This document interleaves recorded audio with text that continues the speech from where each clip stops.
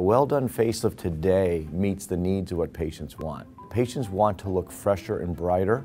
As a matter of fact, I think a facelift is more of an operation for emotion than it is necessarily rejuvenation or beautification. The most common concern a patient who's a good candidate for a facelift comes in with, they say, "Doc, I'm so tired of people asking me if I'm angry. I feel so much better than I look in the mirror." And so a well-done facelift is particularly something that lifts you. The corners of the mouth come up a little bit. The emptiness of the junction between the eyelids and the cheek gets fuller. When you look a little more energized, you feel a little more energized. So that's probably goal number one of today's facelift.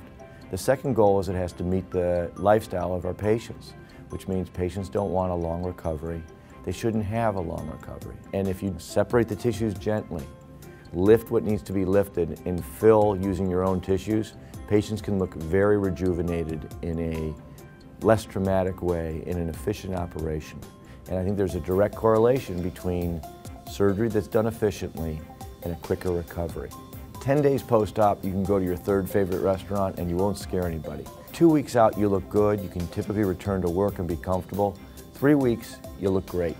3 weeks, you can be at a party and people are just going to say, "Hey, did you get your hair cut?" Or "You look great. What vacation were you on?" So our patients just look brighter, they look happier, they feel happier, and their friends ask them where they traveled to. That's a successful outcome as far as I'm concerned.